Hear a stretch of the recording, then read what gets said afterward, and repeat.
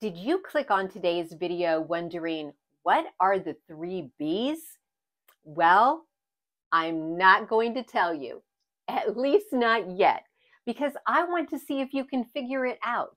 So put your guesses in the comments and I'll let you know at the end of the video.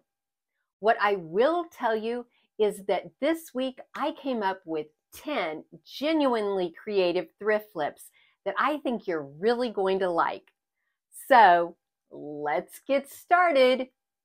I just discovered a free app that turns any photo into a watercolor print.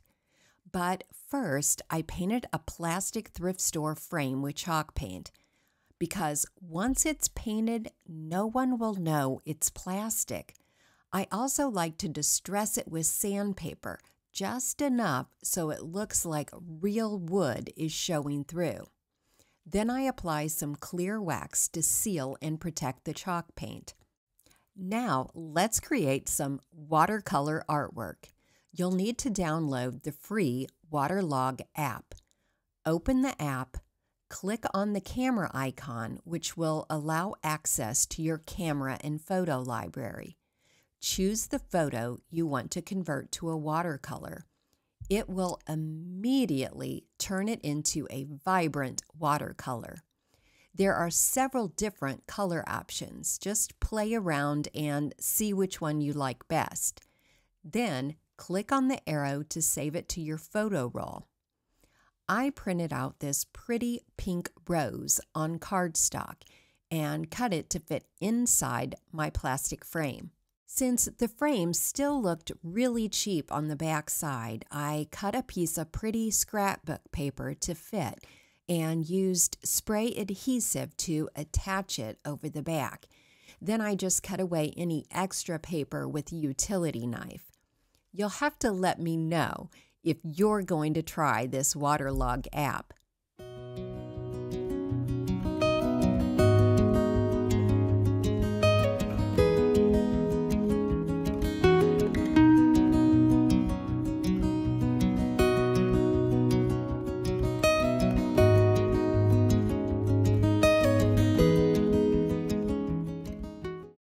I have these 2 chunks of wood that had been part of the base of an old table, and I wanted to use them to create some unique bookends.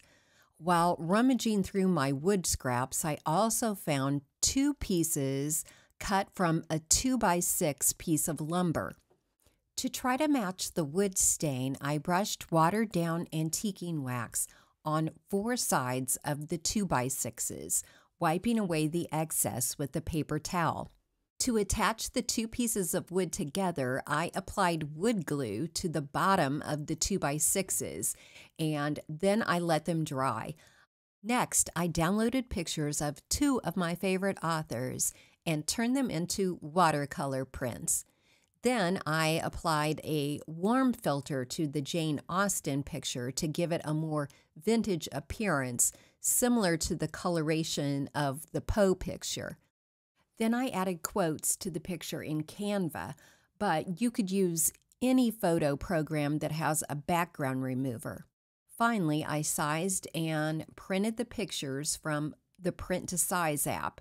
I know this sounds complicated, but it literally took me 5 minutes to print out these pictures. I swear it's easier than it sounds.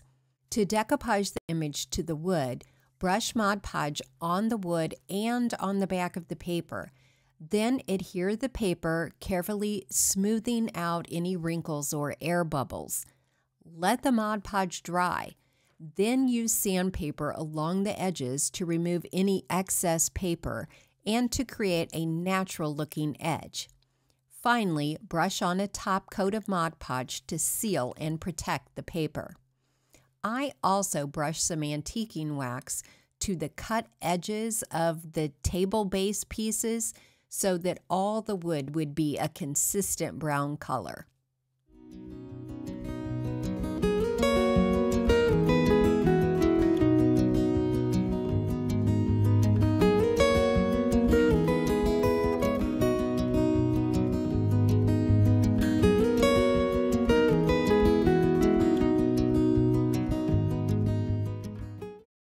For this next project, I pulled an old book from my stash that I know I will never read. I opened it near the center to a page that had some empty white space.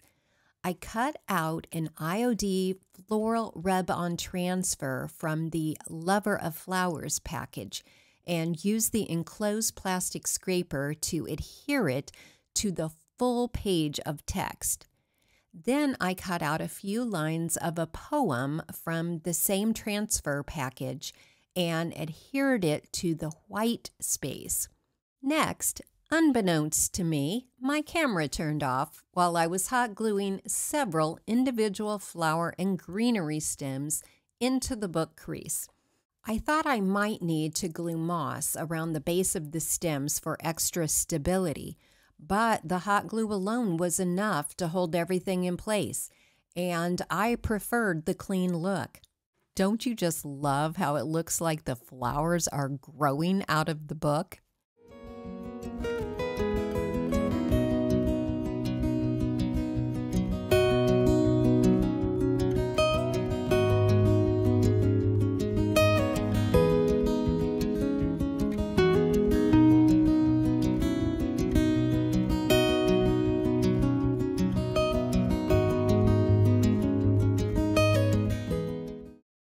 Have you seen those art prints where it looks like a small animal is peeking out from a picture frame? Well, I think I have a fun way to recreate this idea. I removed the backing and art from a thrift store picture frame.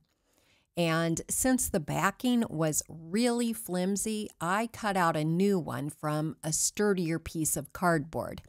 Then I traced around a lid and cut out a small hole in the center. For something different, I chose a vintage piece of wallpaper to cover the cardboard, adhering it with glue stick. I wanted the wallpaper over the small center hole to look torn, so using a utility knife, I cut some slits in the wallpaper and then tore each piece to the outer edge of that small circle. Let me tell you, it didn't tear easily. 1960s vinyl wallpaper was really well made. Next, I grabbed a thrift store resin bird and stuck its head and upper body through the hole. On the back side, I marked a line showing the section of the bird that needed to be removed. Resin doesn't break easily like ceramics, so I had to drill several holes along my line and then use pliers to break off small pieces until the bird's backside was mostly removed. And FYI, drilling into resin creates a lot of dust. I arranged the remaining bird section into the opening and hot glued it to the edge of the hole on the back side. To further attach the bird, I hot glued small strips of wallpaper to the bird and to the cardboard round. It's actually quite sturdy. To clean up the back side, I cut a cardboard circle from a soda box. This was sturdy enough not to tear on the rough edges of the resin, but flexible enough to bend over the back side of the bird. I hot glued the cardboard to the wood, and then I added a sawtooth hanger that stuck out about the same distance on the back side as the bird.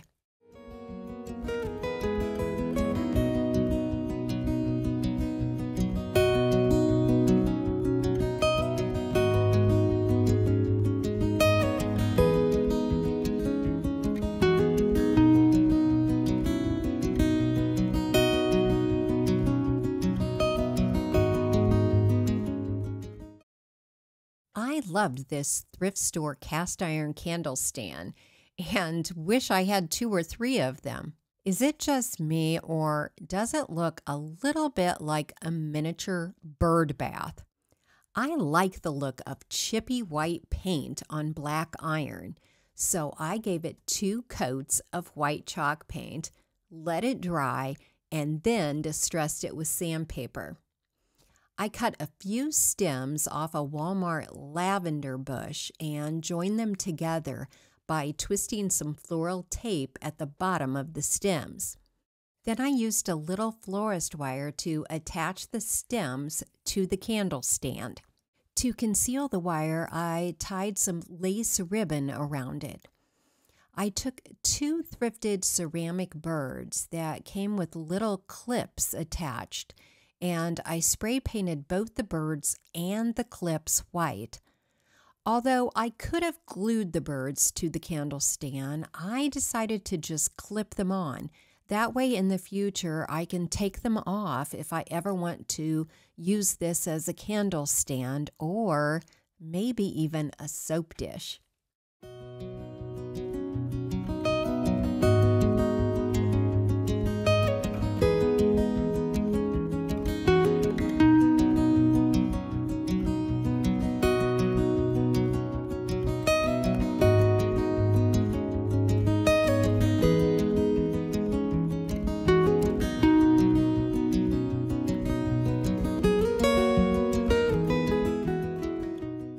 I have had these 2 candle stands in my stash for a very long time. The tulips are super cute, but I just have never found a way to use them in my home.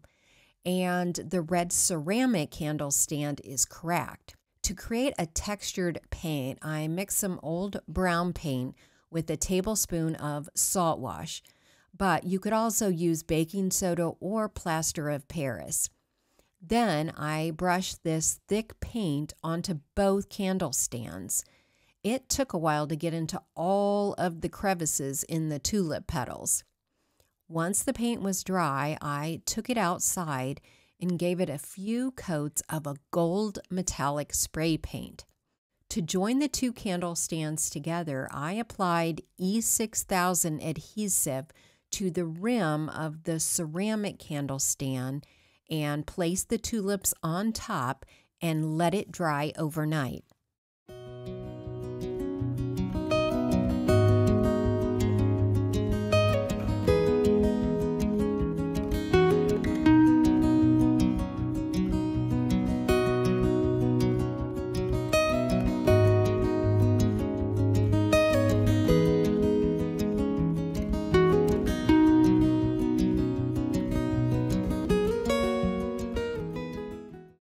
This vintage frame is another thing that I thrifted some time ago.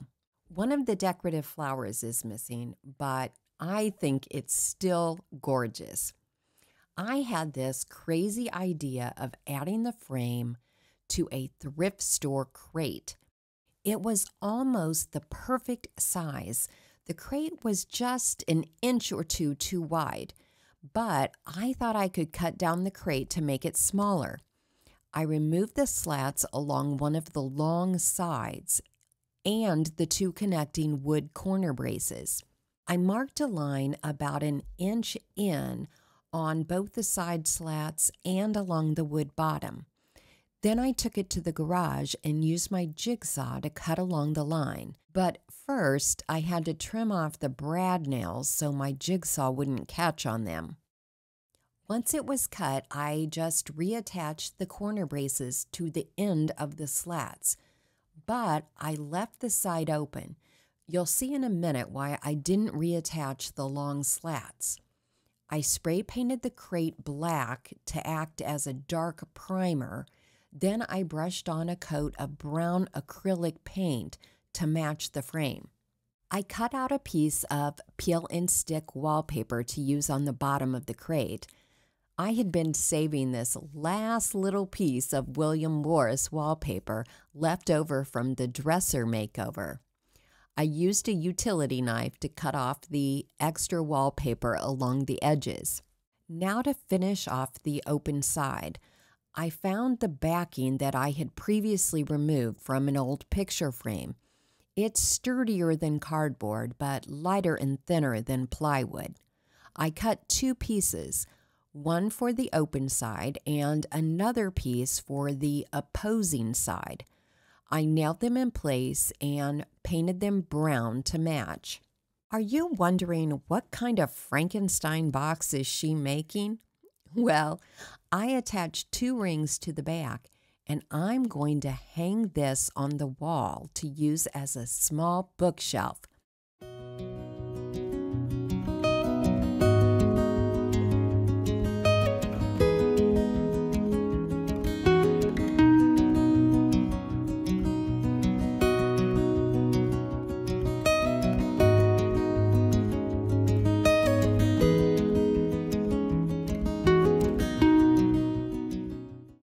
A viewer recently requested ideas for using bird cages, and I had this one that I had previously thrifted, and I thought I would give it an upgrade by attaching it to yet another thrift store candle stand.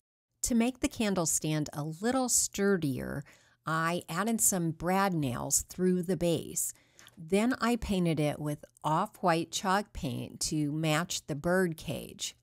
The bird cage was naturally distressed, so when the paint was dry, I used sandpaper to distress the candle stand too. Before joining the two pieces together, I removed the plastic feet from the bottom of the bird cage. Then, using my nail gun, I nailed through the top of the candle stand into the base of the bird cage. And even though I used the shortest nails I could, they still went all the way through the base. So I cut off the ends of the nails as best I could and then covered them with a bit of wood putty. When the putty was dry, I sanded it smooth and painted it white. I also decided to add a ceramic bird to the top of the bird cage, using a little E6000 glue to attach it. I wanted to put a candle inside the bird cage, but first, I wanted to dress it up with some pressed flowers. I arranged a few flowers on the candle, covered them with a piece of wax paper. Then, using my heat gun, I blew hot air over the flowers.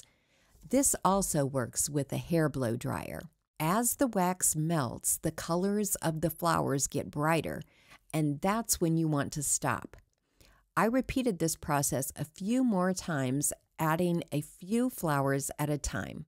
I also wanted to add a half sphere of greenery, so to make one, I sliced a styrofoam ball in half, cut apart the stems of a small greenery bush that I bought half off at Hobby Lobby, so it only cost $3. And I didn't even use all the stems because it was getting too full. Instead, I hot glued some moss around the bottom edge to cover up the styrofoam, and then I cut a small circle from a soda box and hot glued it to the bottom.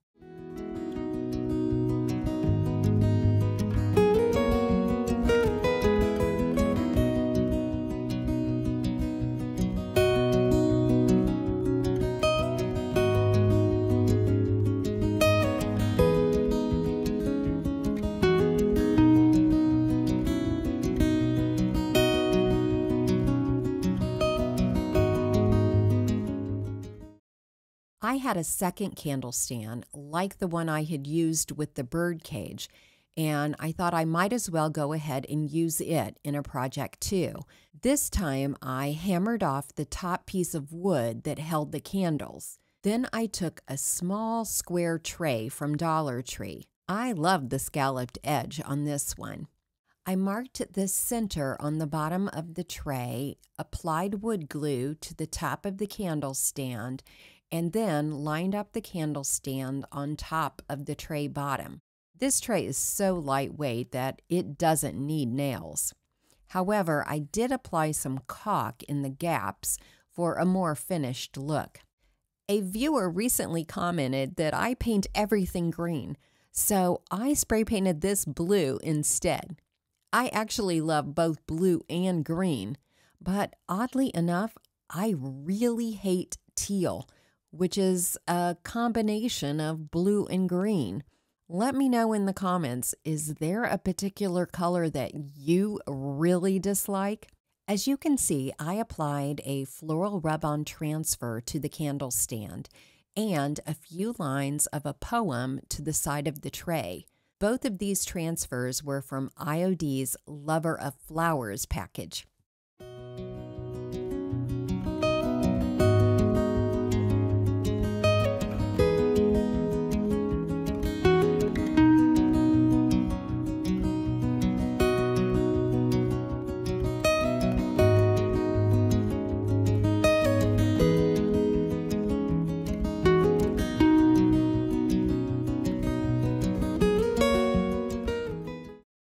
last time I was at HomeGoods, I saw these birds on books.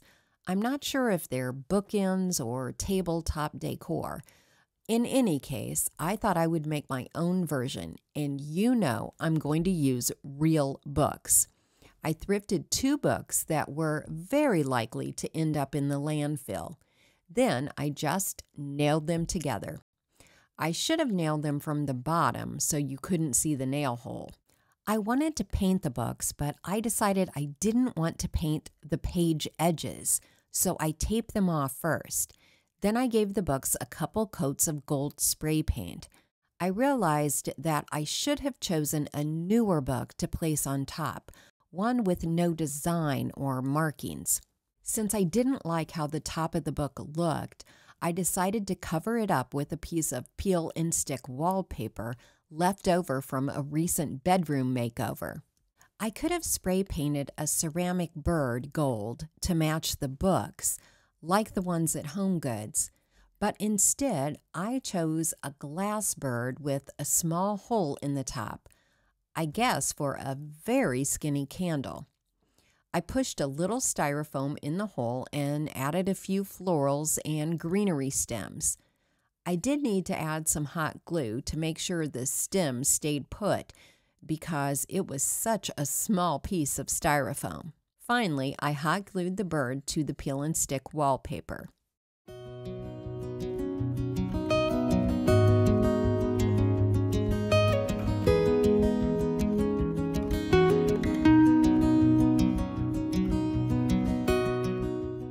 Thank you so much for watching today. Did you guess the 3 B's were birds, books, and blossoms? If you enjoy thrift flips like these, here's another video I think you'll like.